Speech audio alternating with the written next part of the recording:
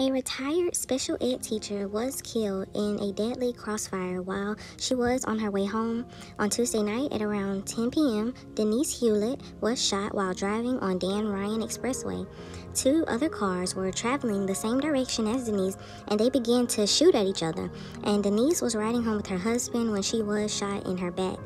After a high-speed chase, two people were arrested, and Denise was a retired special ed teacher who taught for 24 years at Central Middle School in Evergreen Park.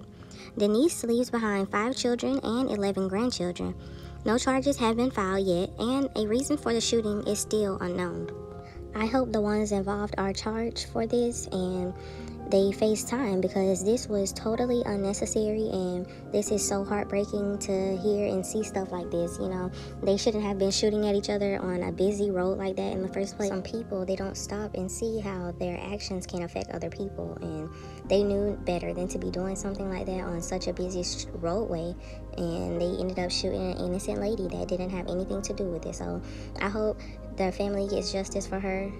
Crimes like this are just unnecessary and uncalled for, and you put innocent people in harm's way when you don't think about your actions.